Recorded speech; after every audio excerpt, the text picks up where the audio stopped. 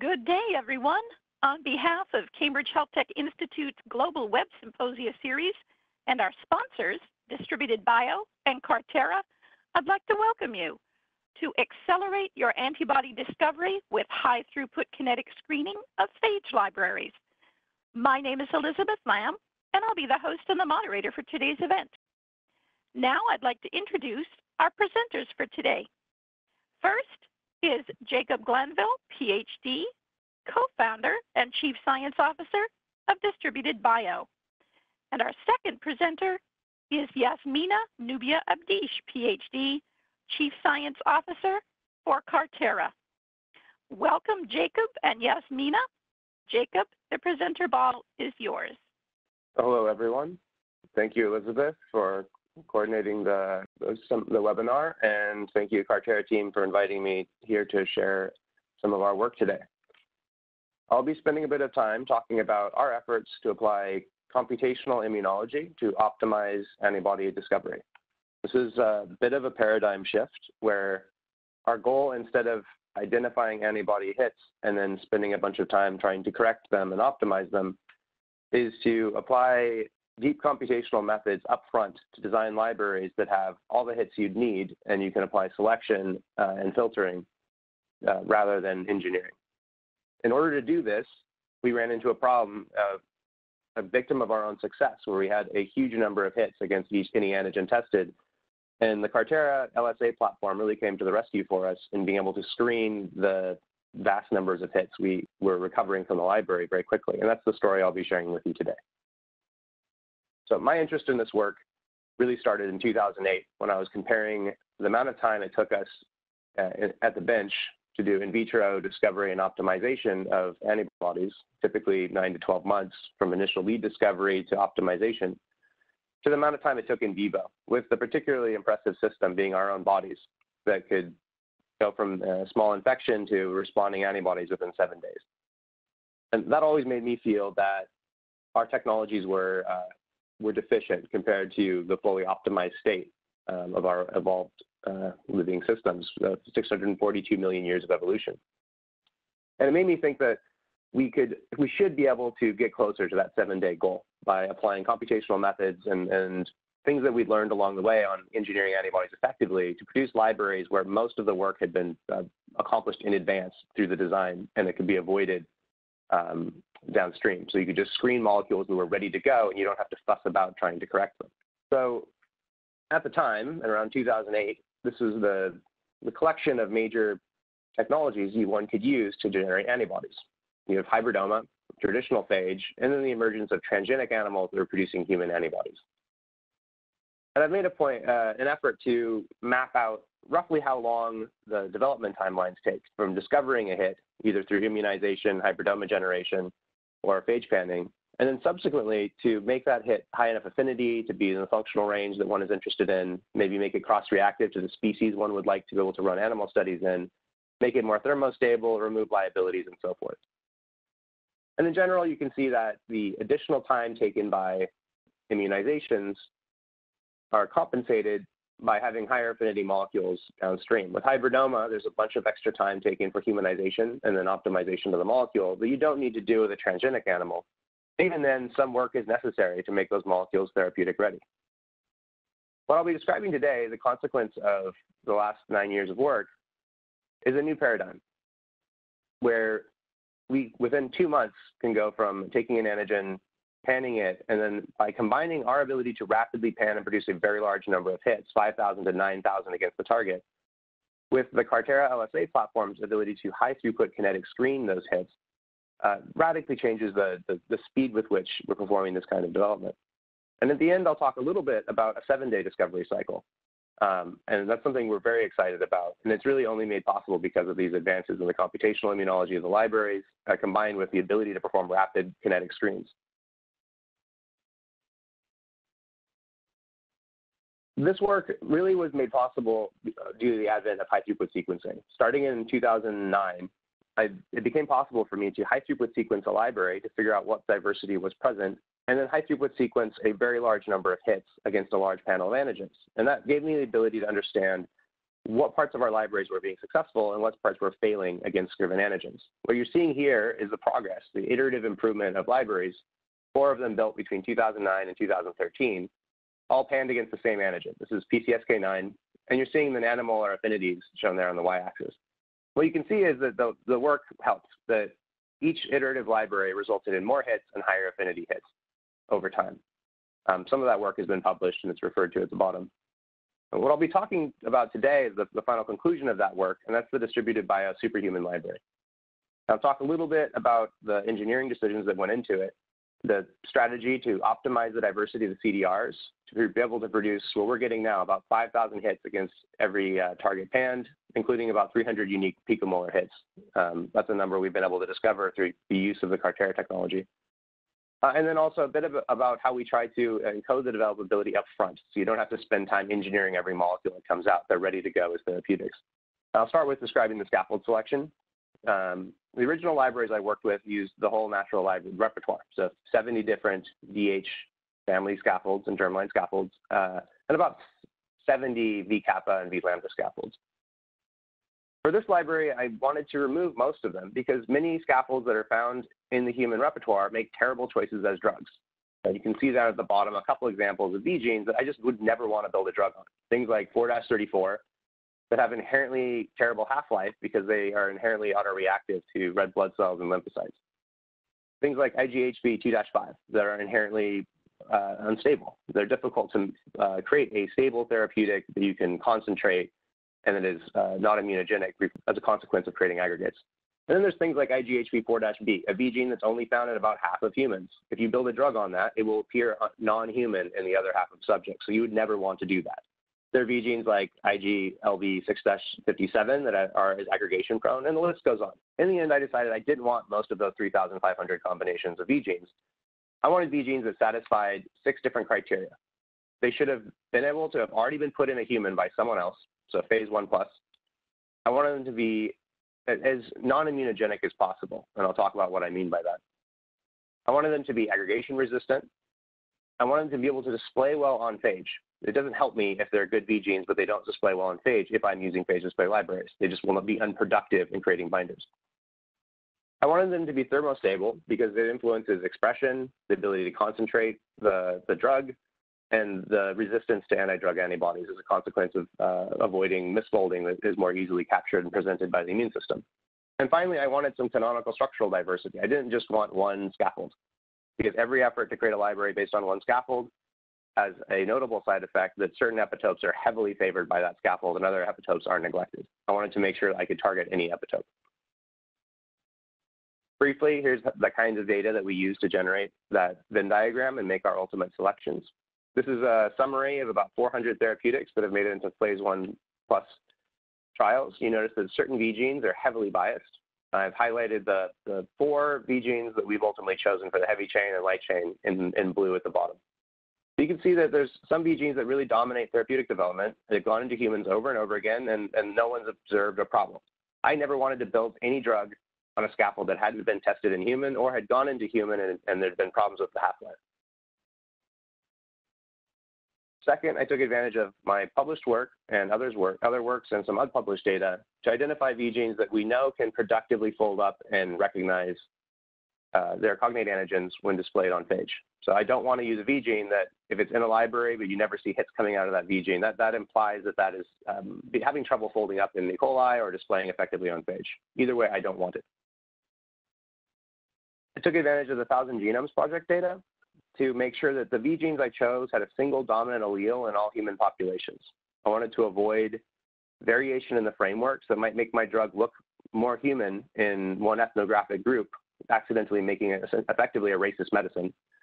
Or any population might have heterogeneity of alleles, in which case every population would have a homozygote of the other allele, where your drug would look more or less human depending on the subject. I wanted to avoid that problem, and we could easily do that by taking advantage of the 1,000 Genomes Project data. I used some aggregation database data to identify certain V genes that I wanted to avoid because they're overrepresented in V genes that are known to aggregate.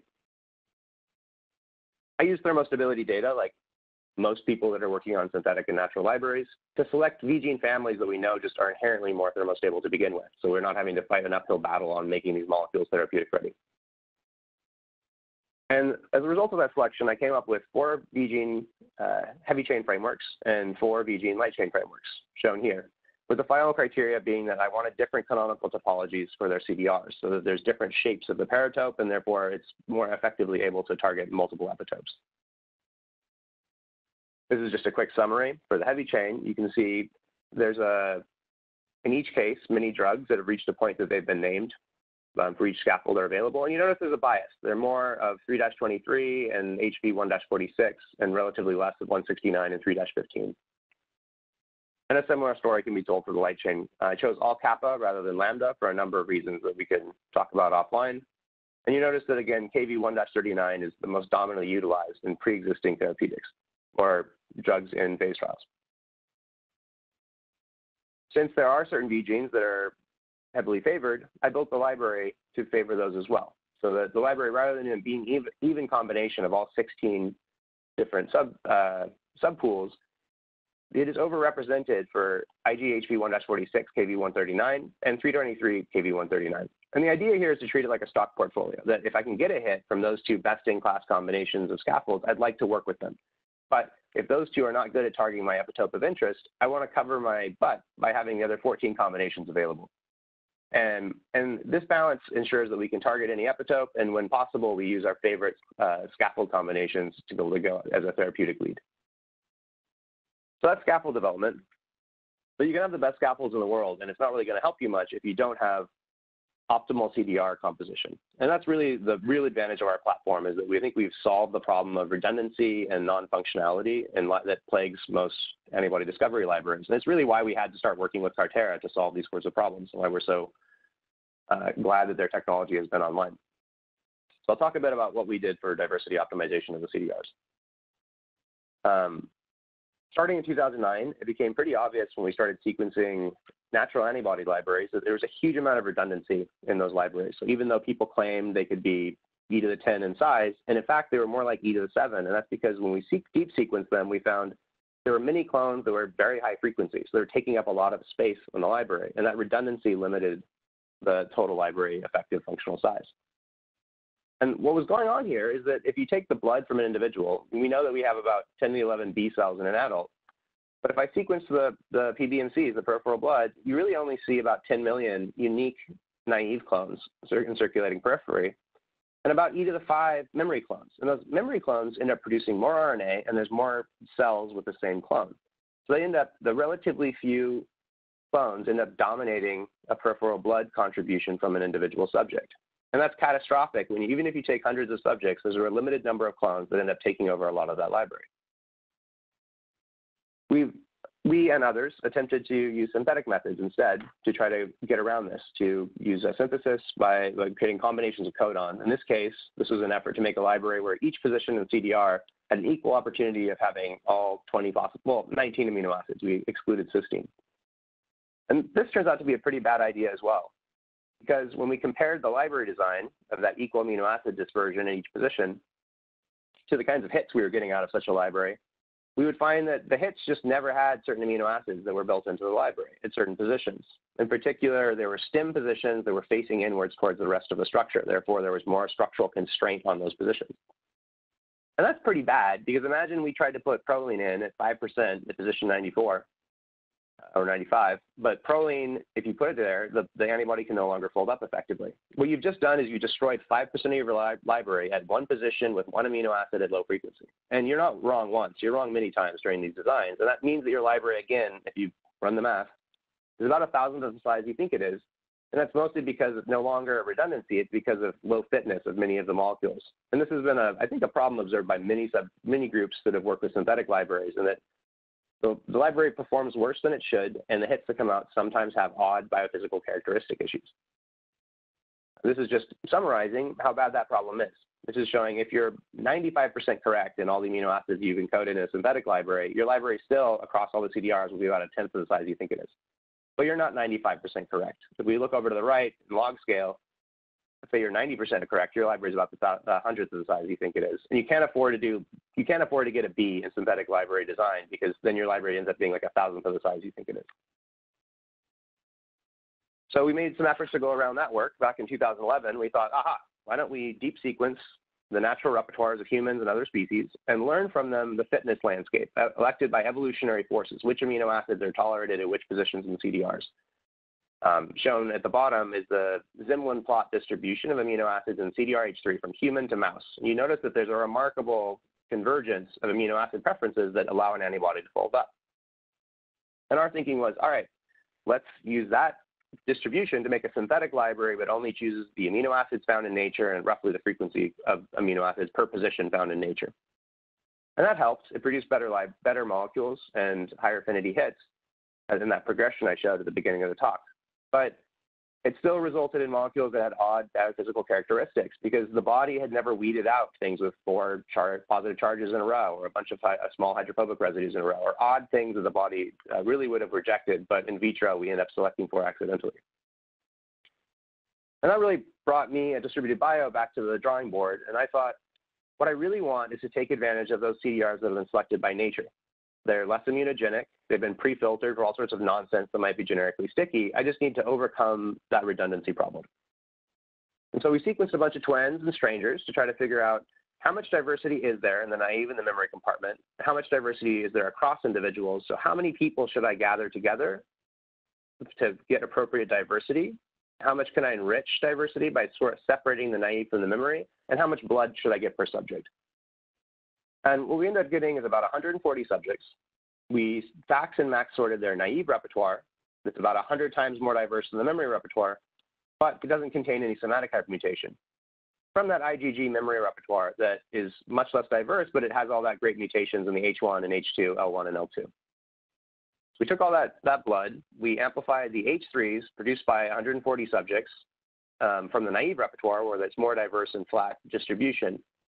And then with specific primers that would amplify out just the CDRs from the frameworks we cared about, we amplified out the H1, H2, L1, L2, and L3 from the memory repertoire, combining VDJ recombination from humanity with somatic hypermutation from humanity on those specific frameworks.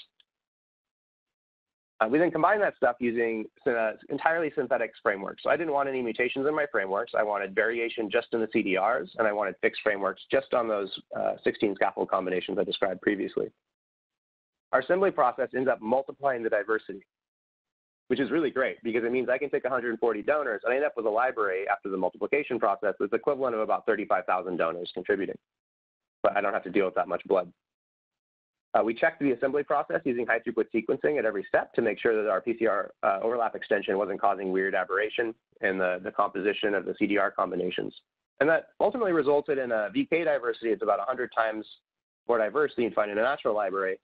And a VH diversity that's about 2,000 times more diverse than what's found in nature, even though we've restricted ourselves to only 16 scaffold combinations out of 3,500 possible. During that process, there was another cute trick we were able to do, and that is that biochemical liabilities exist at a certain rate in the natural repertoire. You have deamination sites, acid hydrolysis sites, inland glycosylation sites, free cysteines, and so forth. All these irritating bugaboos that you have to go in and fix on your therapeutic to ensure stability of formulation.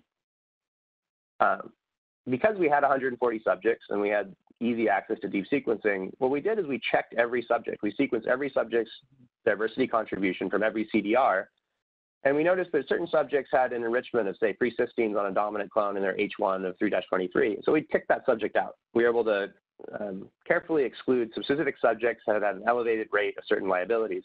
And that means that our library, even though it's composed of diversity from nature, is actually got way less liabilities than is found in nature and has the benefit of the most complex reduction of liability, and that's that the fitness of the CDRs is really good because it's been elected by human bodies as being tolerable. We did a final check when we were building it so that we can do as much work as possible upstream to make sure that diversity is as robust as possible. But whenever possible, I like to do selection pressures in vitro as well. So what we did is we built our library with a light chain first.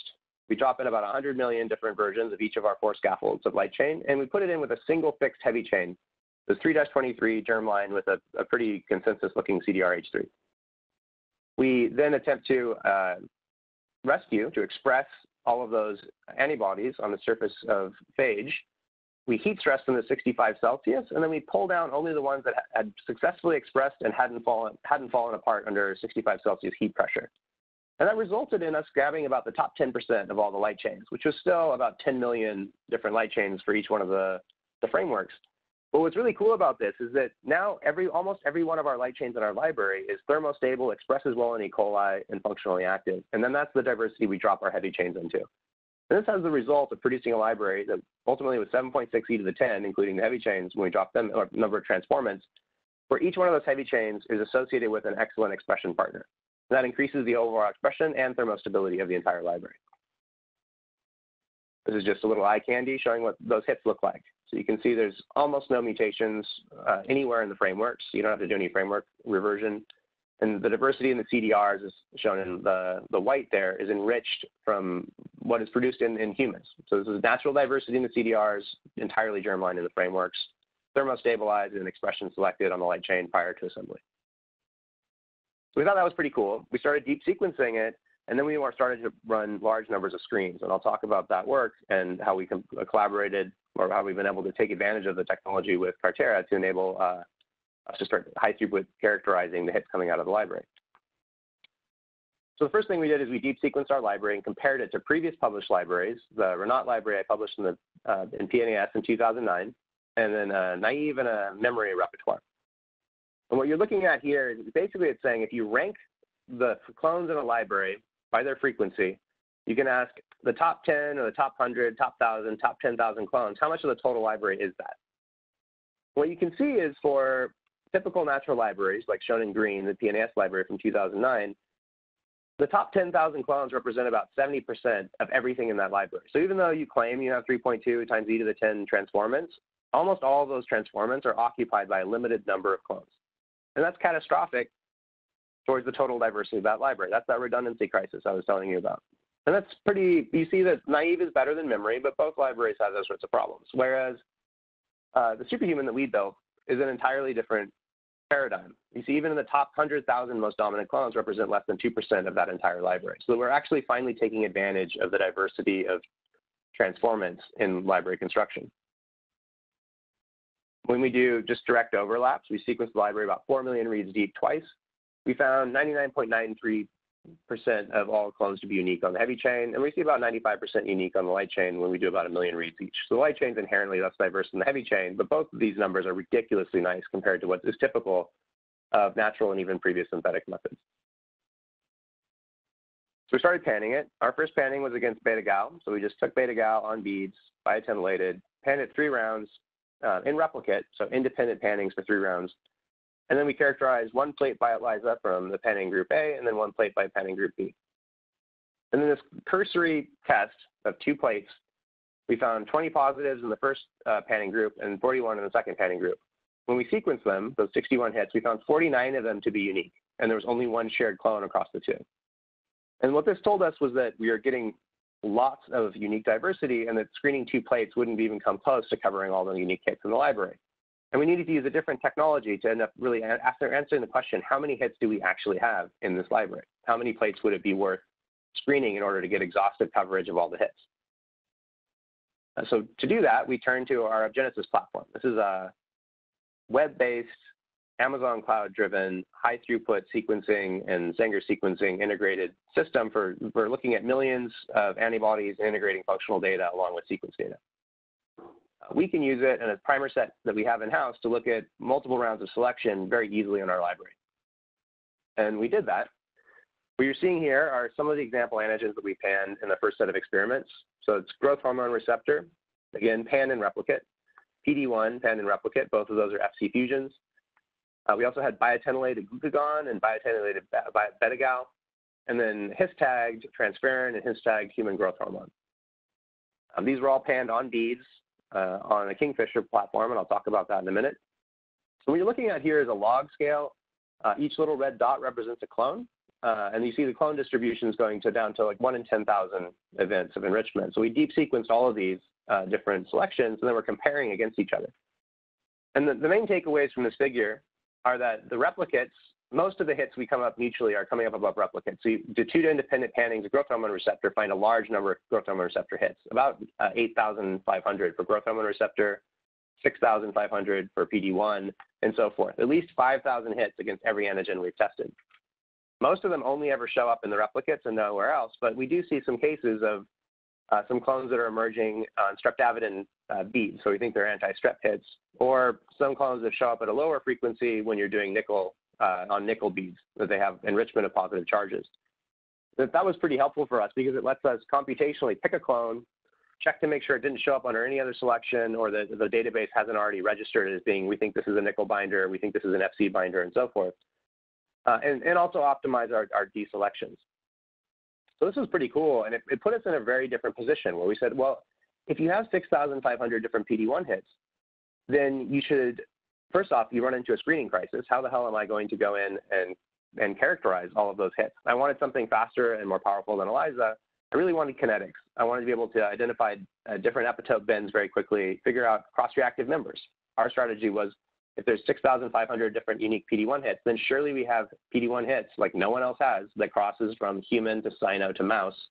I might want to pick things that are agonists or antagonists, those sorts of criteria where I need a faster screening technology. And to do that, we turn to the Carterra platform. So the LSA, hear more about the technicals in a second from Yasmina, but from my perspective, it was an amazing platform where I could get my panning rounds. It's able to operate on a very low concentration of input analyte or the antibody and the ligand, and it's able to operate on 384 well format, which was great for me because I could go take a selection from PD-1, as I'm about to show you. We'd pick plates of colonies, induce PPE, periplasmic extract, overnight, and then they would be able to run it in a day to be able to get kinetics on hundreds of clones, thousands of clones potentially. That's really a radical improvement over what I would need to do to process through, say, reformatting a bunch of clones or increasing the scale of culture in order to be able to operate on some of the other less sensitive instruments or other BLI or SPR instruments that just have a way lower throughput. This is an example of some of the data we took from our PD-1 selections. This is a primary screen. There was no ELISA done up front. We basically just don't do ELISAs anymore. We go directly to kinetics. This is the first plate. Gray are negative clones.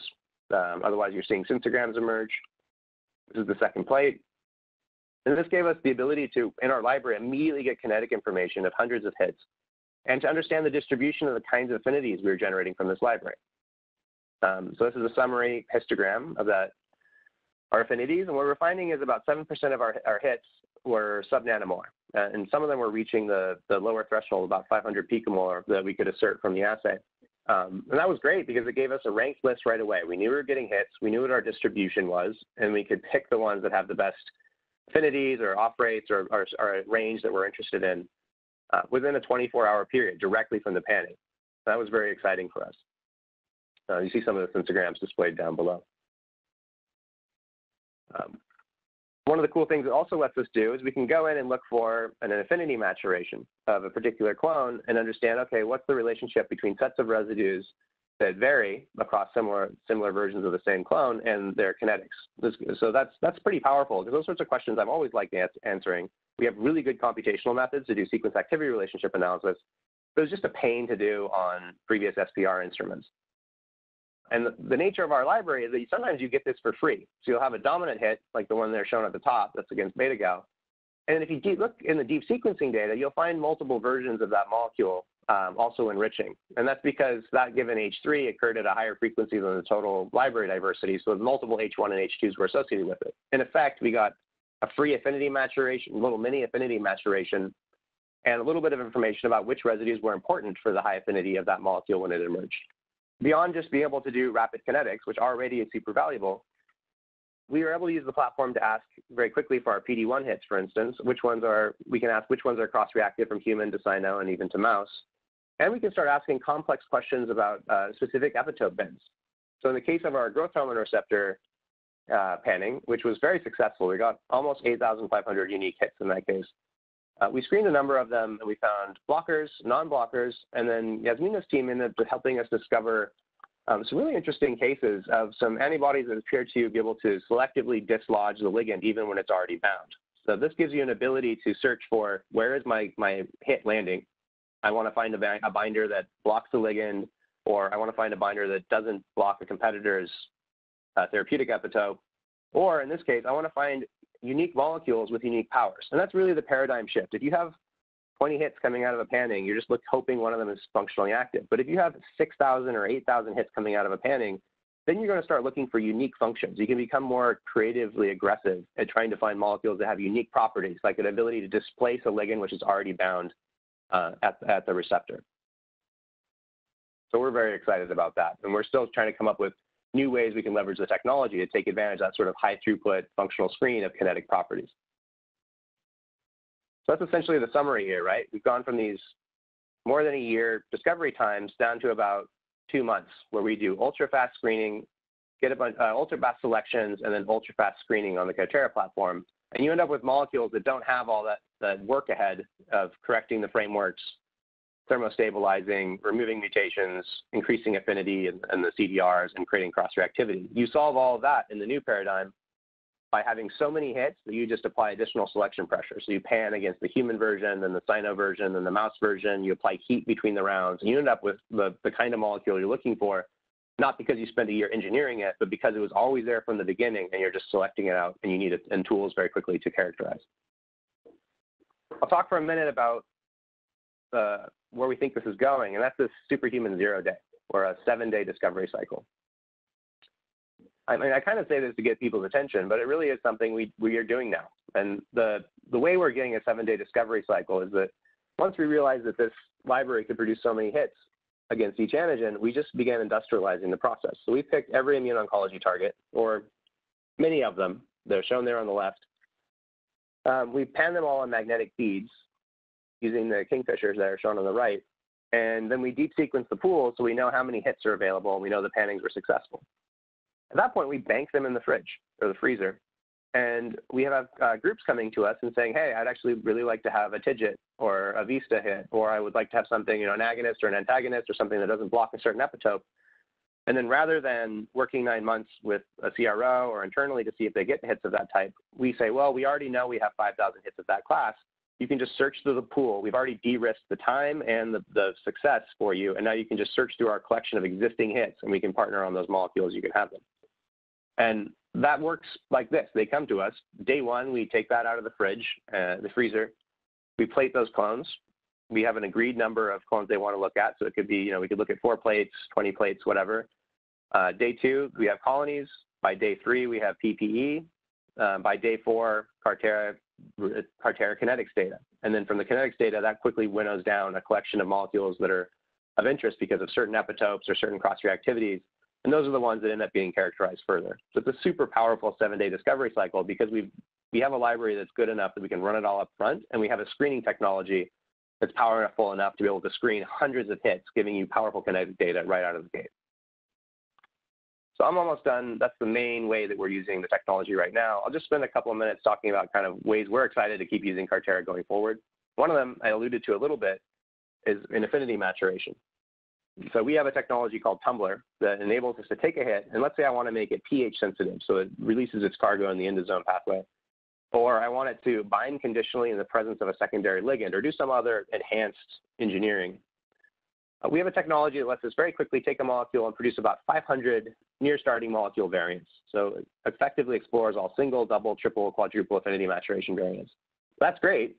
But at a certain point after the screening process, that library's got a lot of positives in it, and there's going to be a lot of subtle amino acid changes, and you'd like to be able to get a lot of kinetic information quickly across all of those. And so we've already done a couple of great programs using the Carterra technology that have given us the ability to have kinetic data for hundreds of versions of a starting molecule. So we can get a range of affinities if someone's trying to, say, assess what the optimal affinity is in vitro or in vivo for a molecule, or we can explore sequence activity relationships that quickly teach us which residues and which combinations of residues are giving rise to these new desirable characteristic features. And the platform is really great for that because it's not hard to get 384 data points. You can do that multiple times very quickly. So within a week, we could have thousands of data points and make smarter decisions because you have more data available to you. And then the final bit, this is bit of an orthogonal approach, but that is orthogonal technology. But in addition to engineering antibodies, my team does computational engineering of antigens. And the purpose of this work is to try to see, can we engineer better types of vaccine components? We just won a patent recently on an epitope focusing technology, and we've got some very exciting data from immunizing an epitope focusing influenza vaccine in pigs.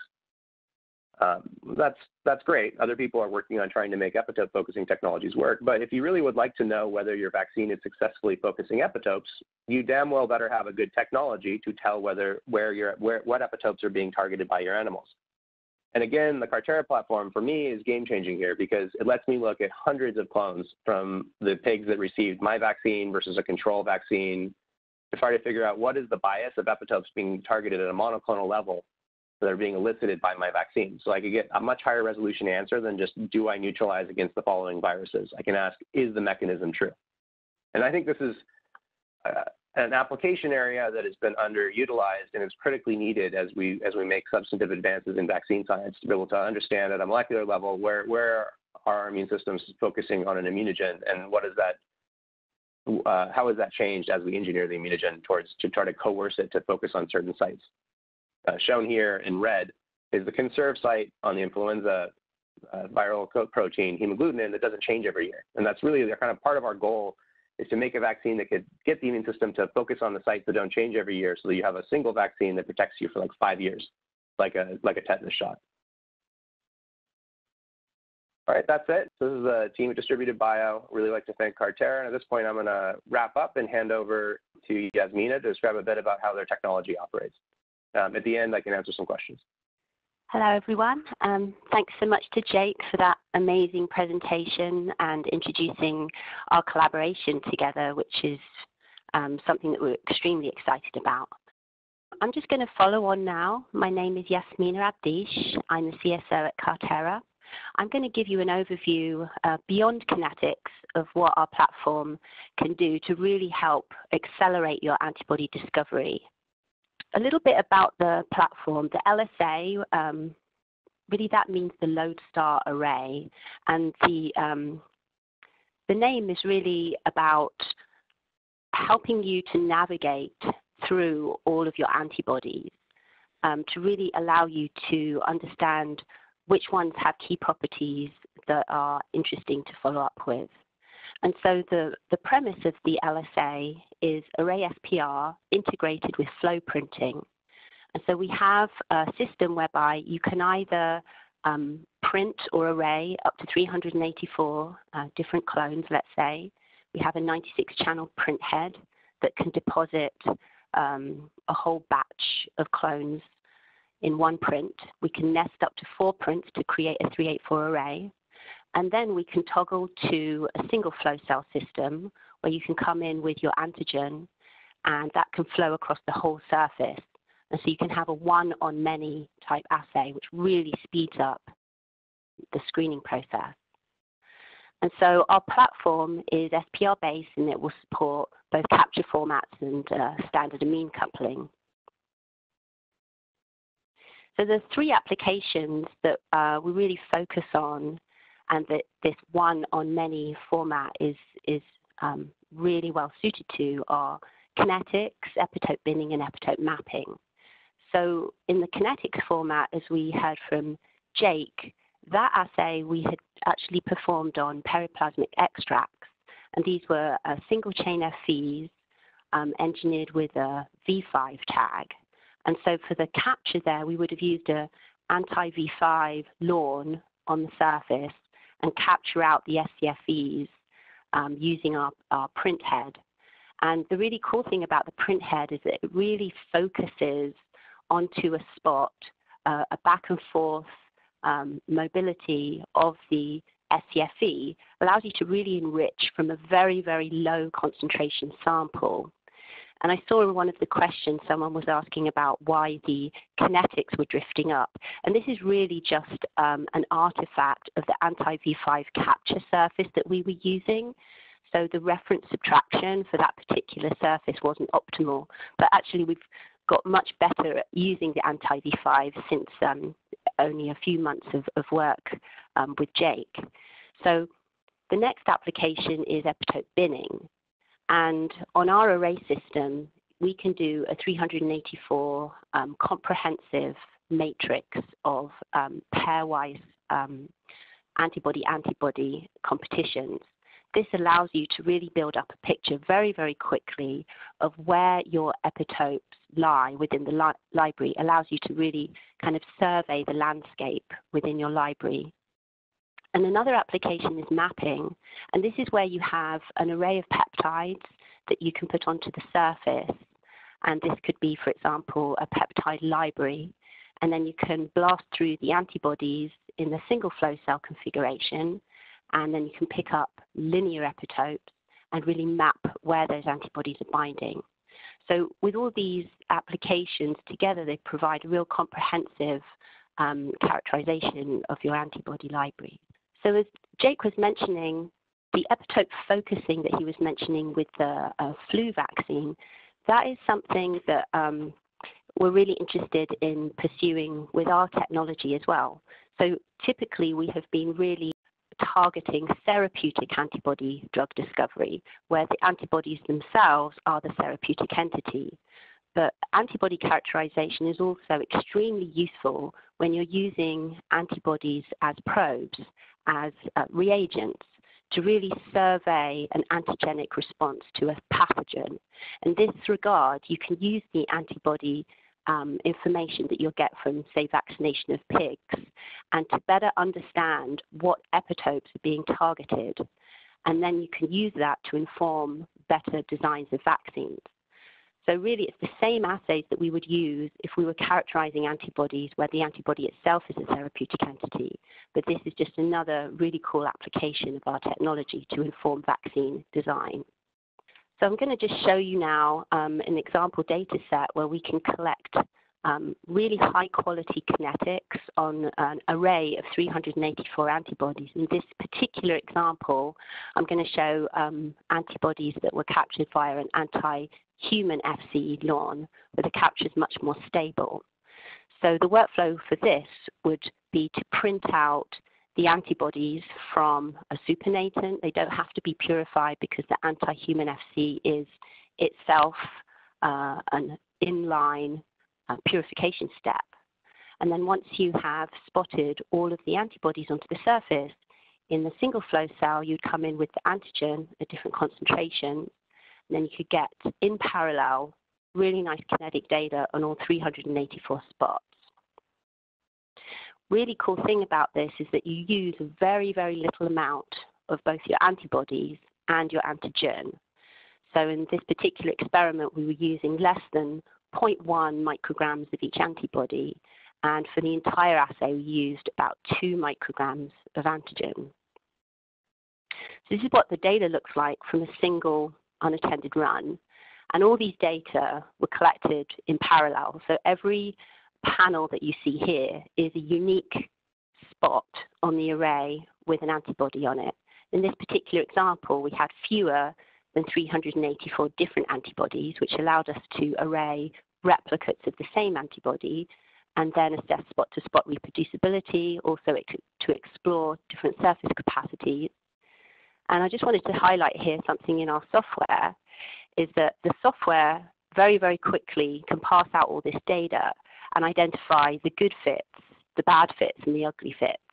And you can see those grayed out or purple sensorgrams or yellow ones, where the data wasn't good enough quality to justify a kinetic analysis. Now kind of a little bit more up close and personal with the sensorgrams, and you can see that because we had replicates of given clones across the array, you can see spot to spot you're getting really excellent reproducibility, and this allows you within a single experiment to actually report statistics for your kinetics as well. So this really allows you to have a little bit more confidence in the apparent kinetic rate constants that you're reporting. So just a few more sensorgrams just to show you that we really were able to characterize a really wide range of affinities across a single array. And like I said, this was just basically one experiment, very, very simple to set up. So another application I wanted to touch upon is this mapping, where you have peptides arrayed on the surface and you come in with the antibodies. And again, our software is really elegant in that it can very, very quickly analyze these data, come up with the heat map, allow you to present the data in either dendrogram format or a stacked plot format, allowing you very visually to see how the antibodies are clustering into different epitope groups. This is the data from a single experiment where we actually had about 100 analytes, antibodies, and then we tested them over a 384 peptide array. You can see how the blocks kind of pass out, and these are representative of the different epitopes that are being mapped within this set. So the last application I wanted to talk about here is epitope binning. And this is an assay whereby you take two antibodies and you test them for their simultaneous binding to their specific antigen. And you ask the question, can they bind at the same time, or it's one blocking the binding of the other? If they bind at the same time, you infer that they're binding non-overlapping epitopes on the specific antigen. And if they cannot bind at the same time, you infer that their epitopes are interfering with one another. And so this scales geometrically when you have a lot of antibodies, and we're able to do this in a 384 format. Again, our software is really sophisticated and allows us to very quickly get to the heat map, where you can see the green block in the middle is the sandwiching interactions, and the red down the diagonal shows the blocking interactions. We're then also showing that same information in the terms of a network plot, where the different bins are clustered together. And we find the network plots to be really intuitive for people. This is an example of a 192 MAB array binning that was just published recently by Ching et al. And what was really cool about this data set is that if you layer in other information from other assays, you can color the network plots by different parameters. And this allows you to keep the conversation still very epitope-centric, but layer in other information. If you wanted to understand your mouse cross-reactivity, for example, you can see which clusters are showing both human and mouse cross, and which ones are just human-specific. And say, for example, you had other data, mapping data with subdomains, you can see if the bins are lining up with the subdomains. So one more example of how adding in orthogonal data really allows you to really see more information in your panel of antibodies while keeping a very epitope-centric view of what's going on. I wanted to highlight this paper in Nature by the Pfizer group, authored by Andy Young. And it was very interesting here because we basically did a very agnostic epitope binning experiment several years ago, and we had information of where these antibodies lay in an epitope landscape manner, let's say. And we noticed that when we layered in other data, that we could see that two of the bins were neutralizing bins in a cell-based assay. And then we also could layer in information, these were from B-cell donors, that each of these bins were actually contributed by actual different people. And then if we looked further, we could see that there was a real germline bias within each of these bins. If we looked at mutagenesis mapping, we could see that these bins were actually targeting different parts of the protein. So overall, what we concluded is that on that project, on this project, we concluded that the two different bins were actually doing a neutralization by a different mechanism of action. We had crystal data to actually support that conclusion. So really, the epitope binning had really helped to guide where the resources were being put for this project. So in summary, I just wanted to say that hopefully I've given you an overview of really the power that the LSA platform can provide in helping you accelerate your antibody discovery through a variety of different applications. And our hardware is also supported by really very powerful software to allow you to see what's going on very quickly.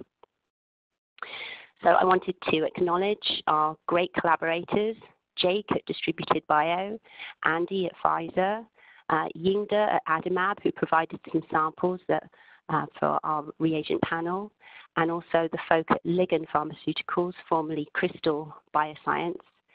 And then I just wanted to end with any questions anyone has. We are happy to answer them. Thanks for your attention. Thank you very much, Yasmina and Jacob. We have had quite a few questions come in. The first question, this one's for Jacob.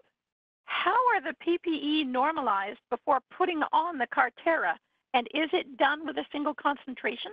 That's one of the things that's pretty convenient about this process. We don't have to do that. We take the colonies, we basically pick colonies, we put them into a 1 mil induction culture. Our vector is set up such that we have an amber stop that allows our single chain FV to be displayed on phage, but also to be secreted, and it has a MIC and a V5 tag on the single chain FV. So that gets secreted into the PPE. We do a PPE extract, and then that PPE extract is going to be relatively similar concentrations, but there will be variation from well to well due to expression variation of the single chain FVs, and then also just subtle effects on a 96-well plate we often observe. But the material is present. We send it over to the Carterra instrument, and what happens is the single chain FVs are captured on the plate or the wafer using the MIC or the V5 tag, and then the analytes are flown over of a known concentration. Yasmina, would you like to add anything to that? But the short answer is it's very easy. We don't have to do a bunch of careful normalization, and we're able to work with relatively low concentrations of soluble single chain FVs without having to do any complex reformatting or any irritating work right up front. Yeah, basically, as Jake mentioned, the scFvs have been engineered to have a V5 tag, and so we would lawn that onto the surface and use an anti-V5 antibody to, in essence, inline purify the scFv from the periplasmic extract. And using the continuous flow microspotting technology, this allows the periplasmic extract in a confined volume of, say, 100 microliters to go back and forth over its spot and really enrich on that anti-V5 capture. So we're able to work with very, very low concentrations, probably lower than 0.1 micrograms per mil, get enough scFv onto that spot and do 384 independent spots, and then come in with the analyte at known concentrations. Thank you both very much. This next question is for you, Yasmina. Does Array SPR have more sensitivity than SPR? So SPR is SPR, basically. So the array, it depends really who you talk to, whether you're talking to a physicist or optics person. The array is really more about how the image is collected using CCD cameras. So what we find is that with the array SPR, we're able to get a sensitivity plus or minus 1 response units or so. And with the applications that we're working with right now, which are not small molecules, and we still have to see like what our sensitivity is with small molecules, we're actually getting, good enough sensitivity to do all the applications pertinent to antibody drug discovery. All right, and we've had several questions come in about supernatants. My next one is, have you tried to screen parental hybridoma supernatant or yeast cultures? If this one is for me, hybridomas, we routinely screen the hybridomas using, say, anti-mouse FC capture. As long as there's a capture system that we can use and that the supernatants are provided in filtered format, they are definitely possible to capture onto a surface. All right, and a follow-up question for Jake. Can you use phage supernatant instead of scFv PPE running Array SPR? Sure. So we haven't done that, but we should be able to. We have routinely used in the past, prior to creating the amber stop, we've used ELISAs that essentially captured by the tag and held the entire phage particle rather than just a single chain FV. So Yasmina, correct me on this if I'm wrong, but I think the same principles would hold true. You'd flow the particles, they would get stuck to the chip, and then again, you'd flow the analyte next. So I don't see why there would be a mechanistic reason why you couldn't do that. Really, we just depend how big the particle is. If it's huge, then we would just be limited by the numbers that could physically actually get onto the spot. But if they are, regular, like scFv size or antibody size, then that wouldn't be an issue. But if they were cellular size, that would definitely be an issue. Yeah. So these would be like full viral particles. They're basically asking if they can take a phage displayed library that has a single chain Fv attached to P3 and the entire phage mid particle, or the entire phage particle, and it would still be captured by some sort of tag, but the whole particle now would be on the chip. I think that would be rather challenging, and we haven't tried that. And I think that what you would find is that the phage mid may be too large and not compatible with the scale of SPR. All right. Good. I'm glad we have the Amber stop then. Okay. We have time for just one more question. We have many more questions that I'll be forwarding on to our presenters for answers via email. But our last question, what tags are compatible with the plates used in LSA? And this is for Yasmina. Pretty much any chemistry can be used as you would on any BLI, ELISA, or SPR instrument. So the V5 tag was engineered into the scFv library because it wasn't present in the antigens. So one could use, say, a his tag, but then that would also be present in the antigens. So the choice of tag oftentimes is, driven by expression needs, but also you have to just be cognizant that it's not in the analyte that you want to analyze later. All right, perfect. Thank you so much. I'd like to thank you again, Dr. Yasmina Nubia Abdish of Carterra and Dr. Jacob Glanville of Distributed Bio for your presentations today. Most of all, I'd like to thank those of you who came and spent some time with us. We know you've got lots of places to be and lots of things to do, so we're very grateful you chose to spend this time with us. So on behalf of Cambridge Health Tech Institute's Global Web Symposia Series, I'd like to say thank you so very much and have a great day.